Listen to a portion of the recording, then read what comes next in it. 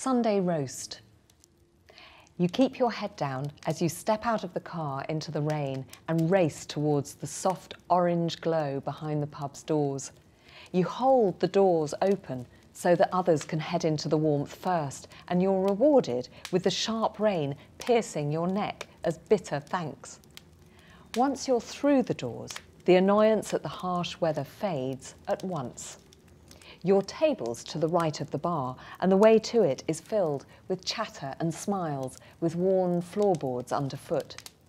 As you duck under the beams, the roaring fire near your table blooms into view, and you can feel its warmth even from a distance. You join your friends, already at the table, unwrapping scarves and peeling off gloves to get comfy, and you're thankful you're now inside too. How are we all? Great. Wet. Drying off.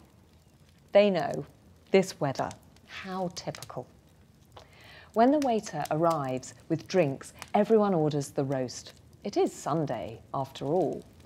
The fire warms your skin and the mild wine warms your soul. The heat of both encouraging you all to talk, joke and laugh.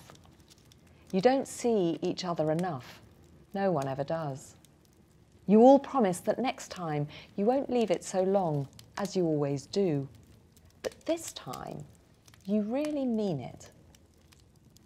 The drive out here was long but beautiful, over rolling hills, across the downs with accidental detours down the odd lonely farm track. But you made it, and you ask if they're glad they moved out. They say they are, wholeheartedly, even if the commute to the office is longer. The weekends out here, afternoons like this one, are so worth it. The mulled wine goes down smooth and warm and refills as if by magic. The kids sip at hot chocolates by the fire, and in between giggles and taunting pokes, a drawing on scraps of paper. There's no phone signal here. And so there you all are, warming your hands and your feet, laughing, talking, joking, recollecting the good memories. Plates of roasted meat, crispy golden potatoes, rich gravy, creamy cauliflower cheese, and fresh, hot vegetables bring the children running back to the table. A friendly steam glazes over the small leaded window, concealing the cold, wet world outside in a white blur.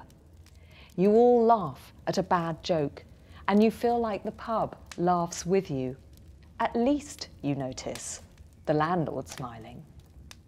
One of the kids asks what's so funny from across the table, but you've all moved on, and the gentle buzz of conversation all around you murmurs through the vaulty pub.